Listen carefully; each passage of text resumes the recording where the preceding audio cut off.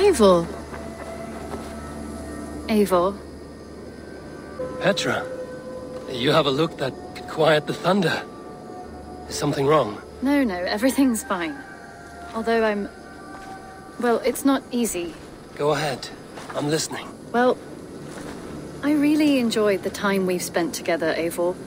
More than enjoyed. What I'm trying to say here is that I like you, Eivor.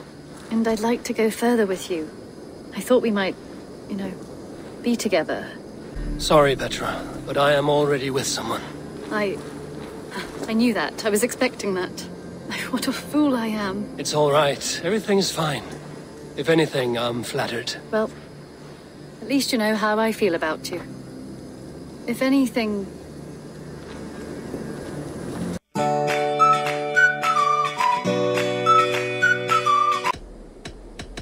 I must be direct, Randvi. Between you and me, this will not work. I'm sorry. That is quite direct. If you are sure, then you should know. It must be final. I will not have my heart broken again.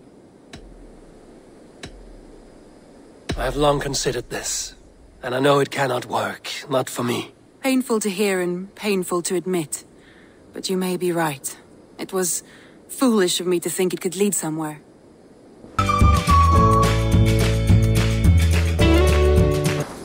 Eivor. Petra, I'm no longer with anyone. I want only you. My feelings for you are impossible to ignore. I want to be with you, if you still want me. Yes, more than anything. Gods, I was worried you would never feel the same. I mean, you're always away living adventures and... But I always return home.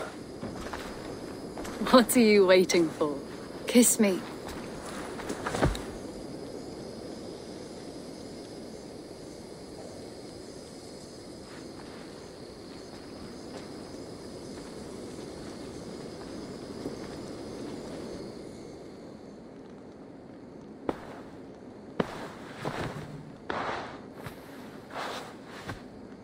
Come over here.